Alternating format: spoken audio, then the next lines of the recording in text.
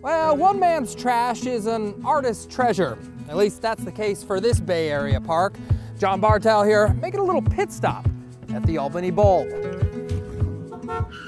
Concrete, rebar, and all sorts of building materials. That's what you're going to be walking on at the Albany Bulb. So before this was a park, this was actually a giant landfill. Trash all over the place here. The Albany Bulb is a man-made piece of land created as a result of dumping construction debris from 1963 to 1983. During that time, trash was polluting the water and caught the attention of environmental group Save the Bay. And thanks to the Save the Bay group, they ended up stopping the landfill here and turning it into a park. Locals around here simply call the park the Bulb, and that's because the peninsula of the park leads to a bulb-shaped piece of land with a number of trails. One of the things you'll definitely notice on this trail, it's pretty sticky out here.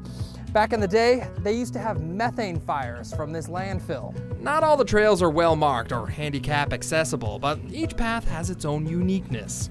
Eventually, artists took note of the place, and in the 90s, they started decorating. Like most art, it's up to interpretation. Some displays are just more interesting than others. These are called concrete kerns. There's a bunch of them. I think that's a jellyfish in that tree over there.